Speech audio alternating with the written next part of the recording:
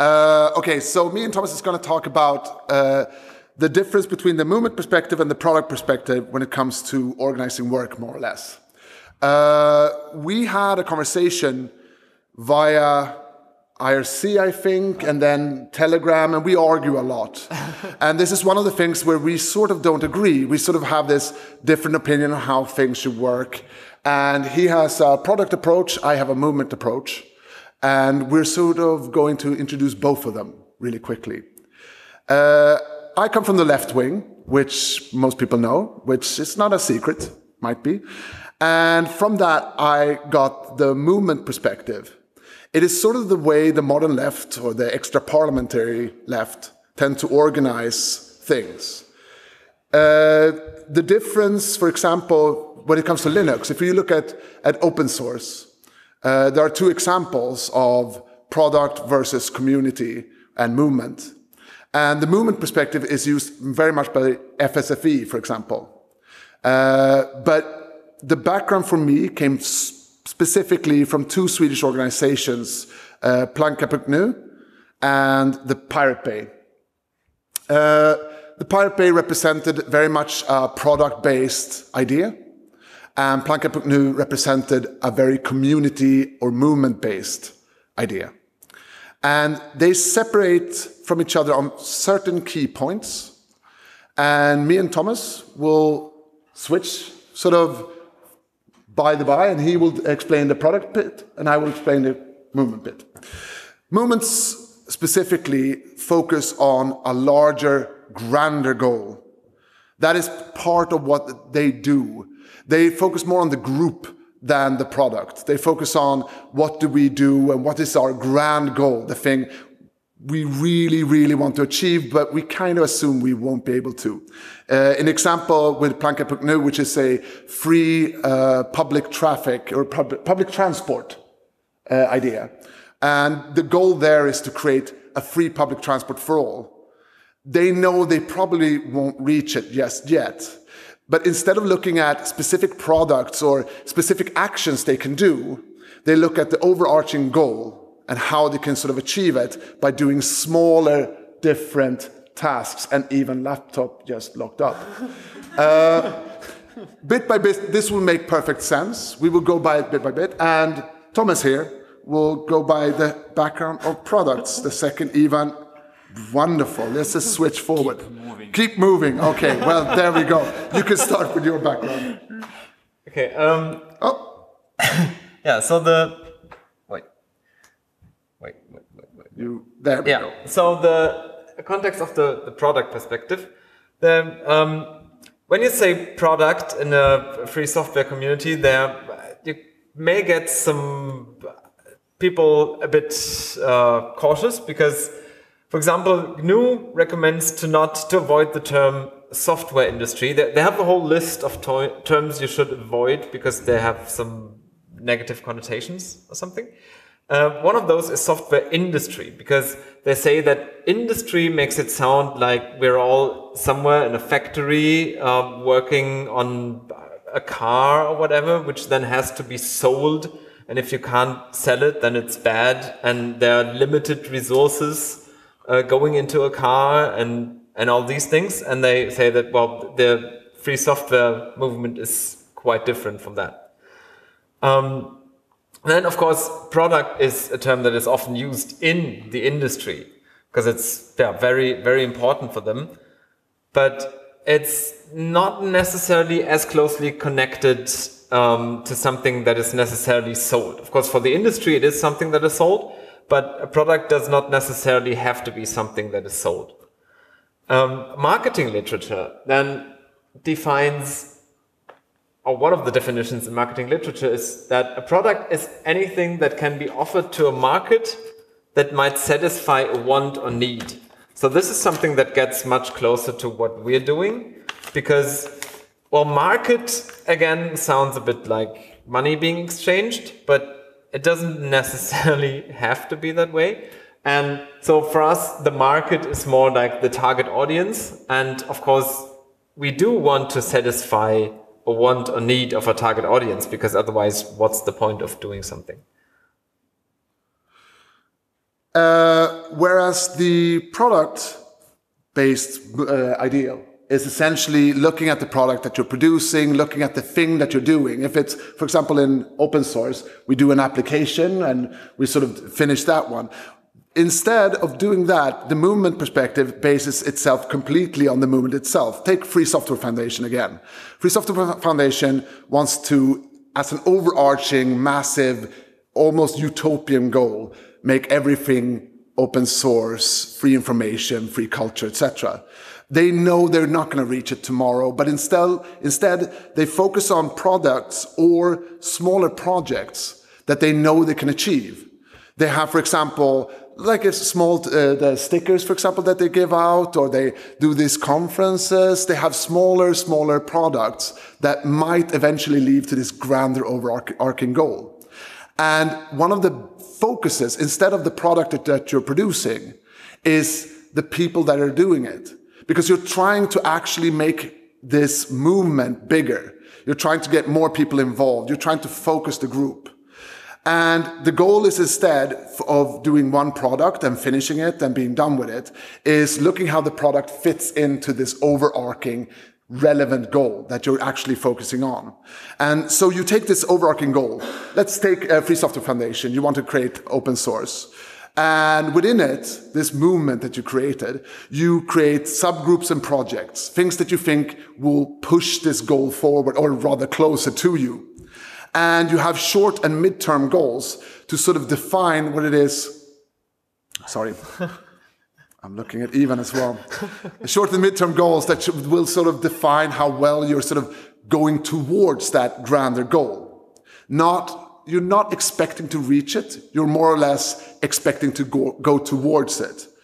One of the focuses as well is also on group dynamics. Instead of looking at how well did we do this product, you look at how well did the group perform? How well did we move towards this goal? How many people noticed that? There's a very clear difference in the focus between product and movement. A movement is more about the people involved and less about the product they produce, I think. So, yeah, from a product perspective, what you want to do is, of course, reach people, because which is for the industry, it's the market. For us, it's just target audience users. And very important part is you want to provide people value. So if you do something just for its own sake, from a product perspective, it's completely useless. It only makes sense to produce a product if you can really show that, okay, this brings value to at least some people. Then, of course, when you have a product that provides value, you also, of course, want to make people use your product. Otherwise, what's the point again? And from a classic commercial entity, of course, you want them to pay you, but getting money is not the only thing you can get back. In the open source world, giving back often means just ranging from just simply writing a bug report about something to contributing themselves at some point. But it can also be money in the form of donations. So any way of getting people to think, oh, this is so cool, I want to give something back. And this is something that we often experience, that people come to us and say, I want to give back. I like it so much, so how can I give back? And this is the point where you've succeeded. Unlike the product-based thing, the movement perspective has very different, like I said, a different focus on people and the way you handle products. And it also requires certain steps to function. It also requires a certain level of, I would like to say, cruelty, because that's part of it. The first thing you do, you create that goal. You create that overarching goal. Like, for example, we want all computers to be open source, for example, from hardware and up. That would be a weird goal. We would all go, oh, Jesus. But, that's decades and decades away at best. And after that, you've made that goal large enough that everyone in the group agrees with. You define the group. You say, okay, we're the group. We all want the same thing. We all act somewhat the same thing. But you also define who's not in the group.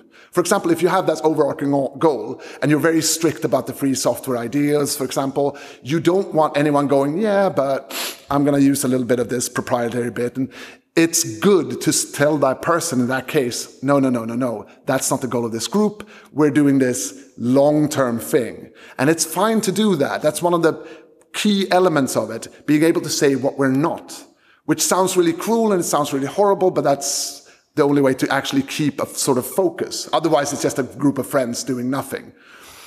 The second thing, or the third thing, is that creation of subtasks. This is a sort of ongoing thing. You have to do it bit by bit. You can't just go, well, these are the tasks we're going to do, but you want to see like, oh, I have a cool project. Because if you have that group, a focus group on a one goal, you have made sure that the group is all at the same mindset. And then you go, well, does anyone have a cool idea? For example, with Planket.nu, the free public transport system idea, they did a specific protest. That's like a product, more or less. One protest is one product. It's not the whole idea of the group, but it's just one of them. And the upside is that they can do these things individually in the group because they're all focused on the same thing. The group has the same goal, has the same methodology and character. And I don't know how profit happens, but it can happen. But there's a very clear philosophical difference as well.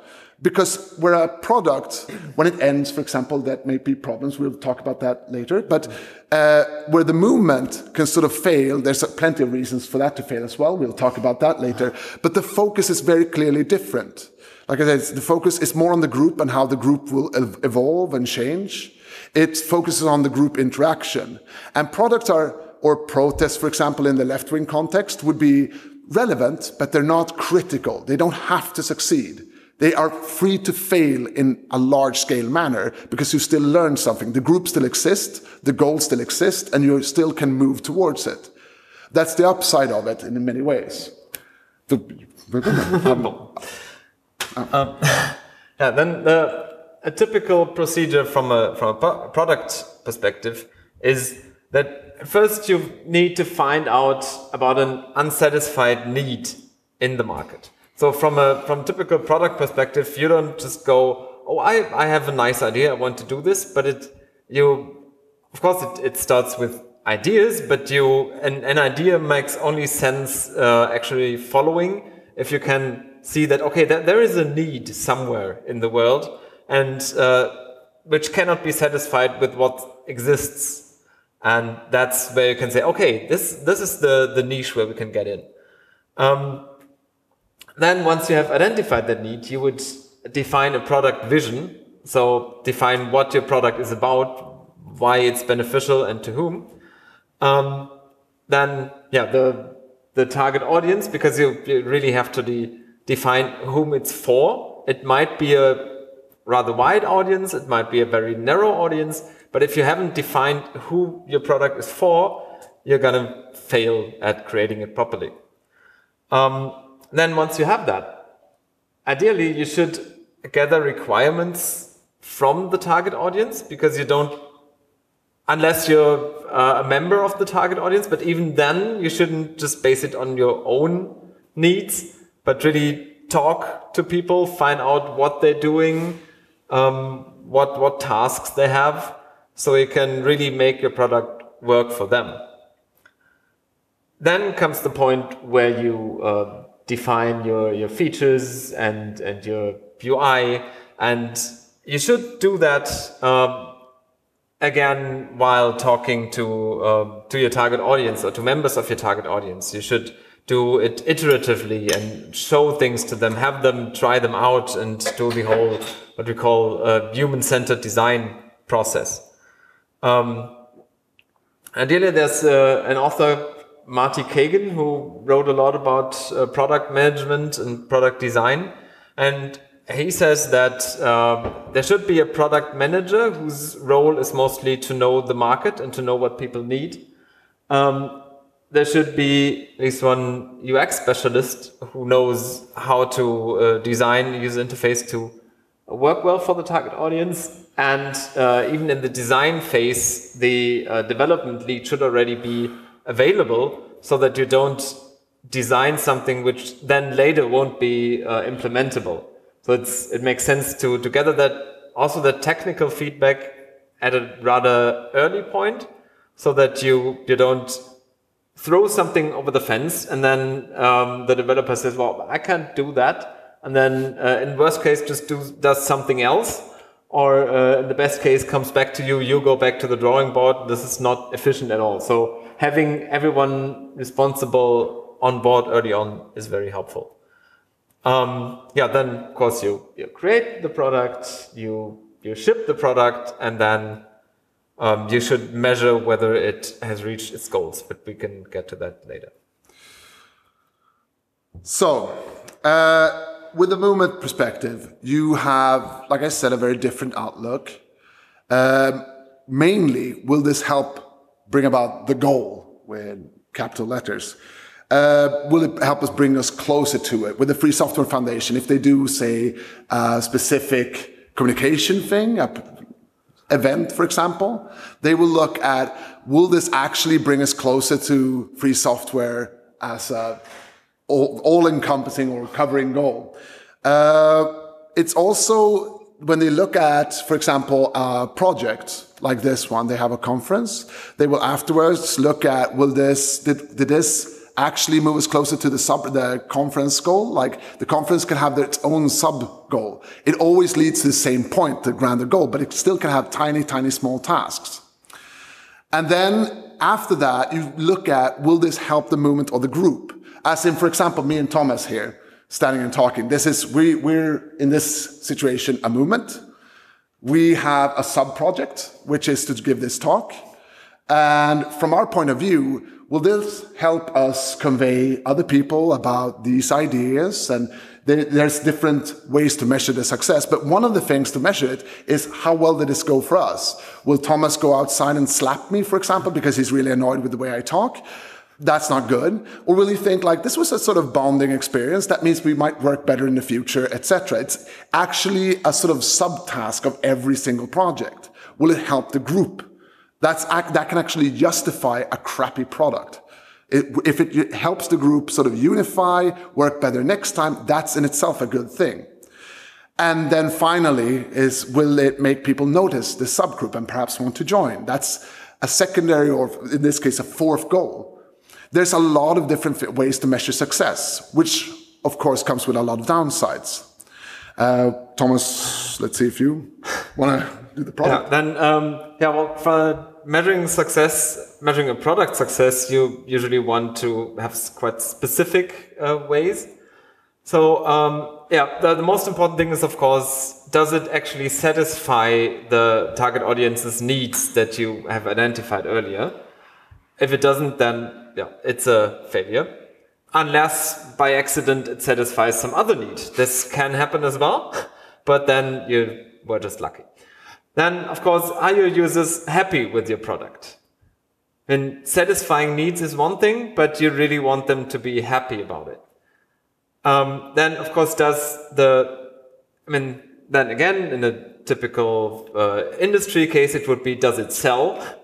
In our case, it's usually, does usage increase? Do we notice that people download our software or use our service or whatever we're doing? If that doesn't happen, then something obviously went wrong. And then again, if you always hope that people are giving back. For one reason is that, of course, you hope that you're getting something back, but also because that's also an indicator of success and people being so happy that they don't just use it, but want to give back in some way. Then ideally you have specific metrics. So when you can collect usage data, or at least track the number of downloads, or if you are in some software store, you have the metrics of reviews and scores, and measuring the success in as specific a way as possible is actually really helping you to see, should I continue with this, or should I maybe change something fundamentally, or if it goes all wrong, then maybe just give up and do something else. With both perspectives, there are drawbacks and there are gains. They're different. With the drawbacks of the movement perspective, as you all can probably gain from this wishy-washy language of this almost hippie-esque, we're a movement, is that it's extremely tricky to measure success properly. It's very easy for people to go, well, we're better friends now, so this went well. And might be, it might justify it, but it's not going to be the end-all, be-all of any sub-project. It's vague and diffuse. It's very easy for example, if me and Ivan creates a group, we could decide that we make our own rules of who should be a part and who shouldn't be a part. We can change it. Oh, I like that person, so you can be on board anyway. It can be easily subverted and changed. It's very excluding as well. It's very excluding because someone will always get hurt when you tell them, no, you can't be part of this group. I'm not interested in having you here. And it can easily be hurtful and bad. And it tends to start new sub-projects really quickly and end them really quickly. Like you can have new sub-projects popping up every day and it's just vapor, it's nonsense, nothing really happens from it. The upside is that it's way simpler to start something because everyone can do it autonomously. We all know the direction we're going. We all know what kind of group we are. So we can all sort of trust, for example, Martin Gresslin to do his thing and he starts a project, and we all agree that, well, it's Martin, he's in the group, it's fine. Let him do his thing, and we all feel that we have some sort of responsibility for what he does, but we allow him to do it himself. So it's easy to start things. It's easy to do different things and individual endeavors because we all trust each other. We all have the same goal and methodology. It's easier to join, which is a little bit weird because it's also excluding, but it's easier because everyone can see, oh, this is what they're about. They're very clear about what they are and what they're not. And you don't have to actually do anything to join. You just have to be ready to join the group and agree with them. And it's also a quicker production. That's one of the great upsides, is that it's very easy to start new things and you just finish them really quickly and just hammer them away. So you get a quicker production because you trust each other. You can always jump across products and projects. Then some gains and drawbacks from the product perspective. The biggest gain probably is that you focus on providing value. It's not just people doing things because they like doing things, but you always focus on, okay, does that actually bring any benefit to my users? And yeah, you focus on the users themselves. So proper product design cannot be done without knowing your users. And so yeah, make some focus on you. And you can have very clear measures of success, as I already said before, which can really be helpful in the feedback. Then of course the one big disadvantage if you only focus on one product at a time is that you might lose sight of the big picture. Because usually, I mean, you might, for example, the VLC community, there's one very successful product and it is fine for them to just focus on that product because it's a big goal in itself. But if you focus on only smaller products, then you might lose sight of your big picture. And motivation might not extend beyond the product. So if, as Jan said, you really do it like, okay, I want to do that, and if it's good, then I'm done, then people might just lose interest unless they find a new product to work on. And if you do it really properly, the whole product management and design thing, then some contributors might feel overly controlled because you tell them, well, this does not help the user, you should not do it. And then people might say, but I want to do it. And then, this may create conflict. That's the end. One of the things the reason we brought it up as a twofer, more or less, why we're both here, is that the great upside with both of these things is that they can be intermingled in many ways. The greatest upside with them is compared to having no principle at all. And I'm not saying Katie and everyone here don't have that, but having no vision, having no principle at all is worse, is always worse. If you think movement, for example, is a bit of a hippie thing or a product is a bit of a businessman-y thing, sure, but it's better than having nothing. And both of these can be intermingled easily. They can be changed. They can be moved around. They can be combined easily. Different people within the same group can do different things.